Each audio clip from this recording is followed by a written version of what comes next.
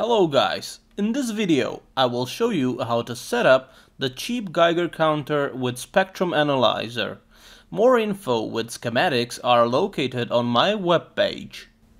First of all, you have to connect the unit to your sound card microphone in connector.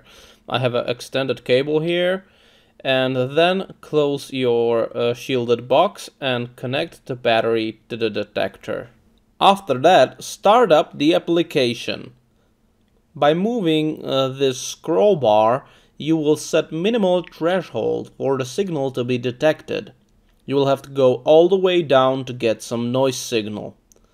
Now that's good, and now you have to adjust the scroll bar to the point where there is no longer any noise signal detected. And now we're ready to measure. Just put in your radioactive sample and close the box.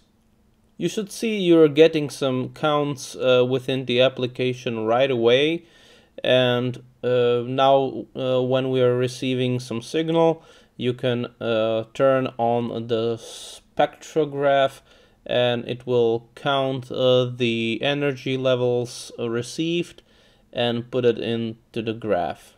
I will speed things up so we can see some progress. You can see that the data is nicely building up, and once the measurement is done, it is saved, and you can load the measurement and play with the spectrogram, change the resolution or the type of view. Also, you can continue the measurement for whatever reason you have to stop it. Thank you for watching my video, and see you next time.